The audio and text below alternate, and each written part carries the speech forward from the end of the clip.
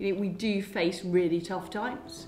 We've got the appalling war in Ukraine perpetrated by Putin, which has raised energy prices.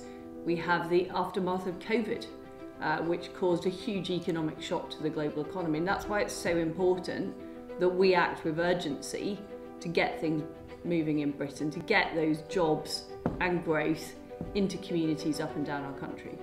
Yeah, the Prime Minister's absolutely right. We've had two enormous shocks, and our job in our roles in government is to protect people and to make sure that Britain is in the best possible place to develop its immense abilities and potential.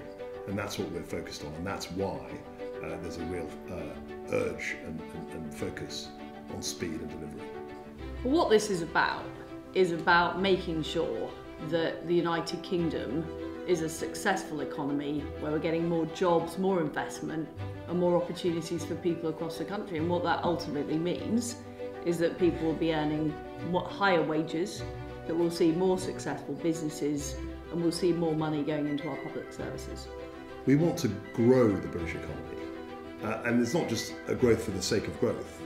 As the Prime Minister said, growth means better jobs, higher wages, and also more tax revenue to pay for our public services so that we can protect the most vulnerable in society. What we can't do is simply tax ourselves to prosperity and keep raising taxes indefinitely. That this is a fantastic country with huge reserves of talent, energy and enterprise. And what this is all about is unleashing those talents, that energy, for the betterment of our country. I think I'm really excited. I'm really excited. I think it's an ambitious programme. I think it's a dynamic programme. I think it will deliver. It is delivering. And I'm really looking forward to the statement.